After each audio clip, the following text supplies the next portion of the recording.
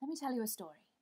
This Christmas Eve, rather than being at home, being a good wife and mother and baking some stuff with my husband, as he was doing, God bless him, I was running all over Melbourne trying to find a tattooist who would tattoo me that very moment with these words. What if there is no problem? And why did I need that to happen right there in that moment? Do we see the wild, instinctive woman in me was this crazed, obsessed idea, this Christmas present to myself that I had to have, as my house was about to be filled with all the people who I love, but those who push my buttons the most, who bring me into self-doubt the most. I knew I needed to embody this mantra that I've been working with for so many years now. What if there is no problem? When I first heard these words or this idea occurred to me, it was like my brain melted with recognition. I have spent my whole life pathologizing myself. I've spent my whole life making me a problem, that if I can figure out the magic solution, that if I can solve me, that all my relationships will start working. I'll be the perfect weight. I'll be the perfect mother. I'll have all that I need. My career will go through the roof. All of these things are a false economy. I am not a problem to be fixed.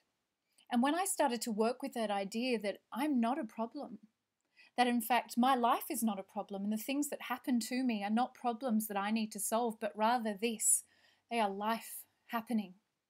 I am my life happening. I am my life happening in this very moment.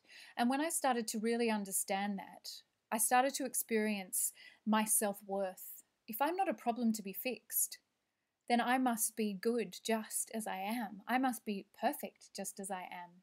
Kat Stroud said it recently, in a society that profits from our self-doubt, loving ourselves is the most radical thing that we can do.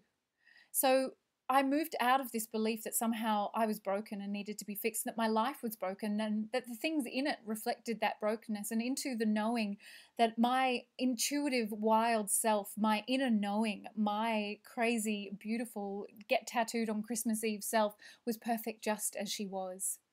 And when your fear and your self-doubt and your anxiety comes up about your own lack of perfection, or you find yourself obsessing about the things that ultimately don't matter, I want you to practice this. There is this thing called heart rate variability.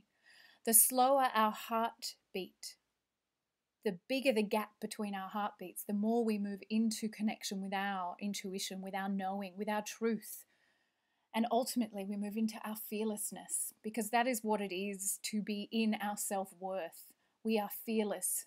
We cannot be told that we are not good enough, and we can't tell ourselves that anymore. So I want you to practice this technique. If you feel your fear or your anxiety or your self-doubt coming up, breathe in 4 parts. Breathe in for 4, hold for 4, out for 4, hold for 4. And just practice that 5 minutes a day. It doesn't matter where you are. Some people might call it meditation. I'm just going to call it slowing down your heart rate. This will change your life. In that gap between your heartbeat resides your fearlessness, because that is where you meet your wild, intuitive, worthful, knowing self. You are not a problem to be fixed. I am not a problem to be fixed. I love you, dear ones.